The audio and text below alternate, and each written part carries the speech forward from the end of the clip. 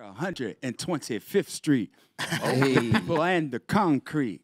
The hottest spot to work and play. Main Street, Harlem, USA. There it is. One more time. That's our show for the night. All right, everyone take care. Good night, everybody. I am here because I am a huge, avid supporter of and fan of Luke Cage. I remember, my gosh, 1974. I was 15 years old, but the hot thing during that time was comic books, man, and Marvel comic books. Absolutely. As a matter of fact, I vowed to be an artist. I went to the High School of Music and Art for art, and I was trying to become not Stan Lee, but Gary Buscema. All right. Okay. Who was All right. the artist? This guy was incredible for Marvel Comics, right?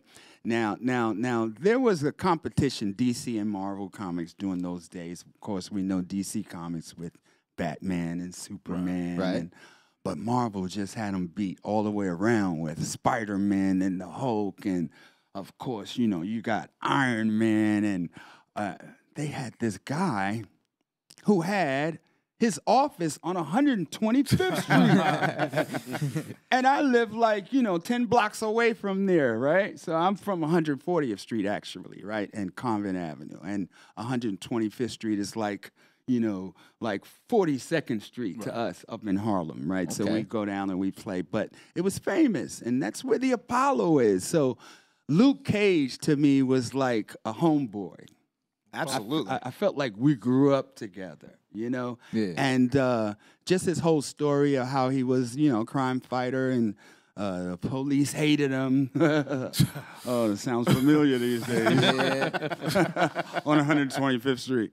But, yeah, man, it was just those days, we're coming out of the civil rights movement with I remember being around in 1968 when Martin Luther King was killed, and RFK, Robert Kennedy was killed, and Malcolm X, JFK, civil rights movement. It was a rough and tough time for America and those. But then came Alex Haley with that Roots. Yeah. 76, yeah. I don't know what year is that? 1976.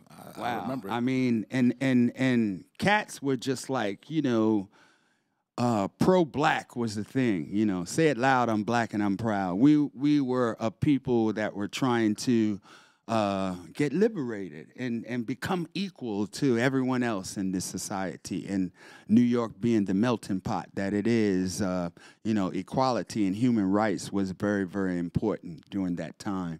And Luke Cage just represented that for us, up in Harlem in New York City. So I'm glad to be here and represent that time. That was